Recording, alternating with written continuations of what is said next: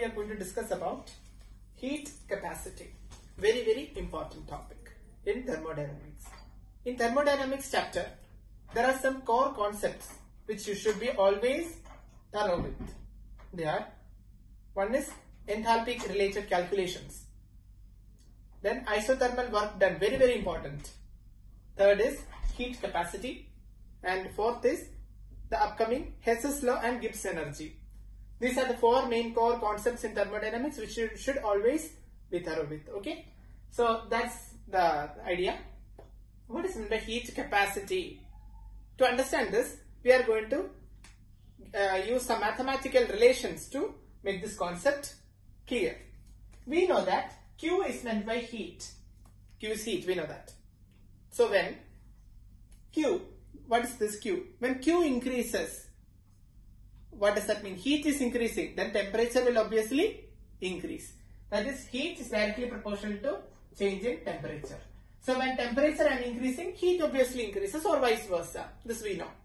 When temperature I am increasing to 100 degrees Celsius, heat content increases. So that is direct proportionality. To remove this proportionality, we are introducing a constant.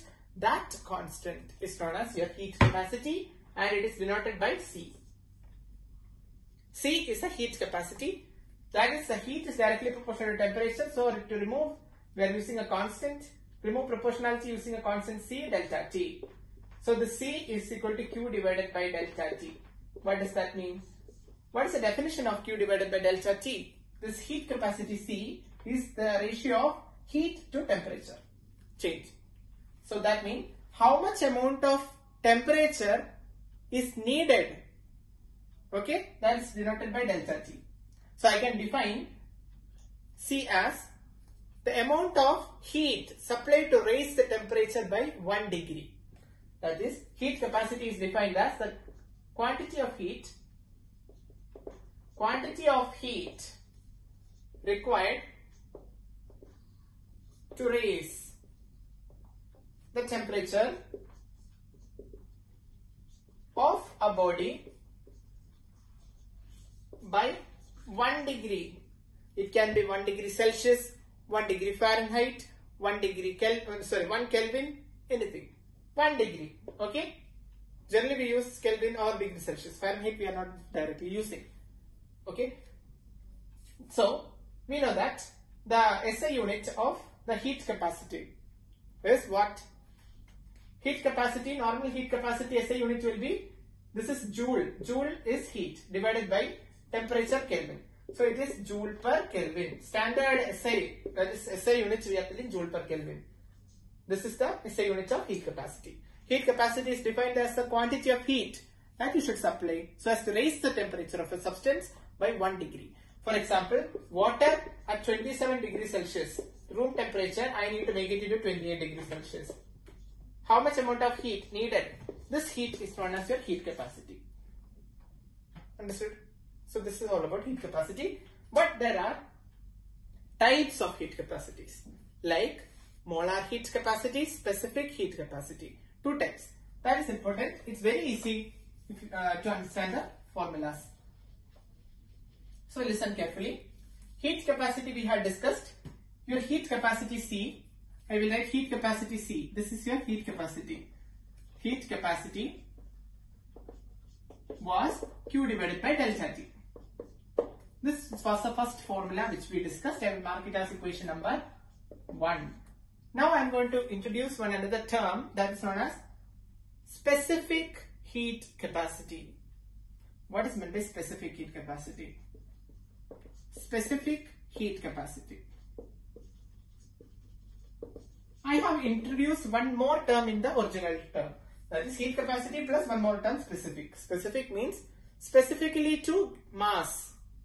So that is heat capacity or specific heat capacity C, specific. I will write CS. C subscript S. C small s in the side.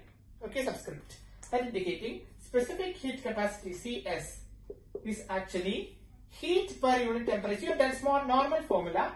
Q divided by delta T, but we are going to introduce one M also here. M indicating mass of that. M indicating 1 kilogram. Mass 1 kilogram. So how will the definition vary? The quantity of heat required to raise the temperature of what? 1 kilogram of a substance. Temperature of 1 kg. This is very important. 1 kg of substance by 1 degree. It may be 1 degree Celsius or 1 Kelvin. So the quantity of heat required to raise the temperature of a substance was heat capacity, but 1 kilogram of substance is specific heat capacity. This is the only difference. You study this formula, C equal to Q by delta T. Specific heat means just put a M down. Then what about molar heat capacity? Molar heat capacity is the very simple definition is, instead of this M, you put mole, number of mole. Molar heat capacity. In the same we can write Cm indicating molar heat capacity. So that instead of that I will be writing Cm equal to Q divided by delta T is normal formula. To that molar, number of mole N. N is the number of mole of a substance. So Q divided by N delta T. So that's indicating where N is the number of mole. How many mole? N equal to 1 mole. Standard and 1 mole we will indicate. Or number of mole also we can write. Okay. So quantity of heat required to raise the temperature of what? Of 1 mole of a substance by 1 degree is known as molar heat capacity. So for direct formula is Q divided by delta T. Specific heat means 1 kilogram, 1 mass will come here M. Q divided by M delta T. And molar heat capacity will be Q divided by N delta T. These are the three types of heat capacities, and this I hope it is very easy, and using this numericals will be asked. That we will discuss later, but understand the theory. This is the basic idea regarding heat capacity. If you liked, please share and subscribe, and don't forget to like also.